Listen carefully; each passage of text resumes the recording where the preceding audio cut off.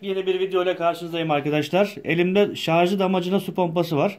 Bunu Aliexpress'ten almıştım. YouTube kanalımda ilk videomda ben size bunu kutu açılışını yapmıştım. Ve paylaşım yapacağım demiştim. Şimdi gördüğünüz gibi şöyle bir şarj kablosu var. Mikro giriş. Şurada bir şarj girişi var. Bunu şarj ediyorsunuz.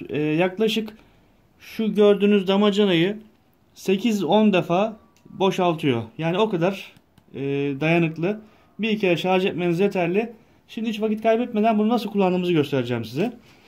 Şimdi önce şu damacanayı bir açalım. Hemen şuradan bu kablonun gireceği kadar ufak bir delik açsak yeterli bize. Şöyle gördüğünüz gibi. Deliğimizi açtık. Şimdi şu hortumu içerisine geçirdik. Bakın bu da çok kolay. Hemen oturdu bile. Şimdi şurada bir güç düğmesi var. Bu güç düğmesine bir defa bastığınızda bu doldurmaya başlayacak. Bu sürahi taşırmadan kapanacak. Hemen izleyelim. Bir defa buna basıyoruz. Evet, şu an doldurmaya başlıyor. Hafif bir ses çıkarıyor cihaz gördüğünüz gibi. Bakın.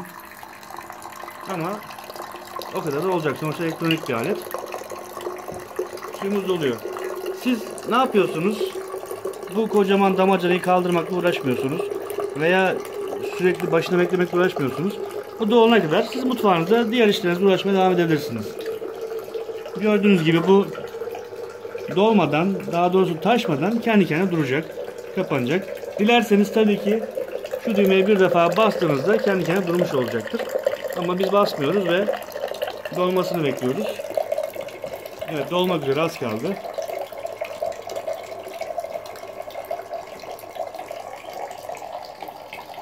Gördüğünüz gibi bakın. Yaklaşık şuralara geldiğinde otomatikman cihaz duracak. Kesecek kendi kendine. Bakın. Bu kadar basit. İsterseniz şöyle bir göstereyim. Bir defa düğmeye basıyorum. Doldurmaya başlıyor. Tekrar bir defa basıyorum. Duruyor. Bu kadar basit ve pratik bir alet. Fiyatını ve verdiğim vergiyi de ben altta bildireceğim size. Bu ve bunun gibi elektronik aletleri elime geçtikçe sizlerle paylaşmaya devam edeceğim. Kanalıma abone olursanız ve videolarımı beğenirseniz çok sevinirim arkadaşlar.